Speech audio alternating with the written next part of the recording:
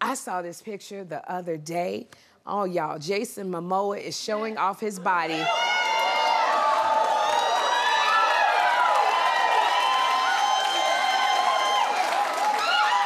He is showing off his body for Men's Health magazine. So Jason is on the cover of the latest issue, and in a video for the magazine, Jason shows off his workout routine. Oh! Now, if y'all got that, he pops his pecs. He kept popping his pecs. And, you know, the only pec popper that I love is Marco Glorious, because Marco likes to pop. Marco, pop your pecs. Look, yeah, Marco likes to pop his pecs. Better believe it. Better believe it.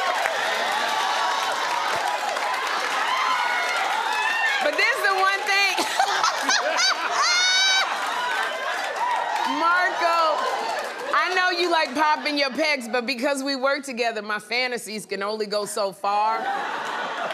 So as I'm watching Jason Momoa, I'm just watching him. He got that wrecking ball, and I'm like, I would like to be that wrecking ball between your legs, Jason Momoa. Look at, oh! I'm like, how many of y'all would like Jason Momoa to swing you around like them? He's swinging them doggone balls.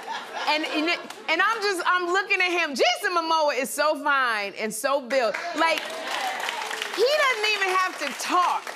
I don't care if Jason Momoa has issues. I don't care what's going on. You don't have to talk. And when I go to the gym, I work out with balls, too. I work out with these weighted balls. And let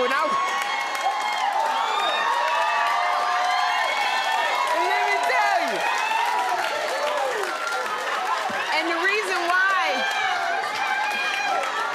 when you're working out, no, but everybody, if you work out, you know, when you work out with balls, the weighted balls, it makes you go deeper. So I say, Jason, we can work with our balls together.